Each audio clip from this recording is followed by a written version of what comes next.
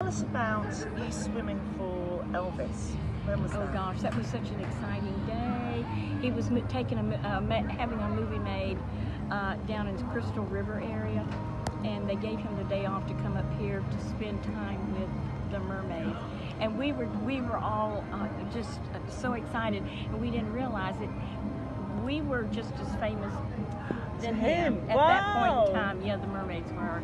But he was very soft-spoken, very good-looking, and very and all of us pretty much ogled. But there was, I did swim for Elvis, but there were 6 girls in the show at that time. Wow.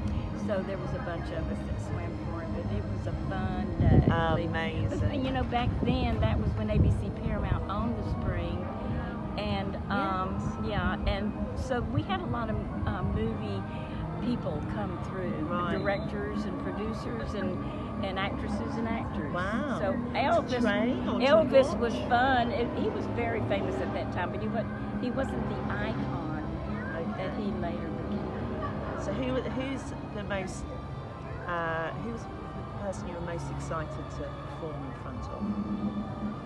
The most excited? Yeah. I was excited about every performance I ever did. I love it. Yeah, because I was at the age where I loved to show off. Yeah.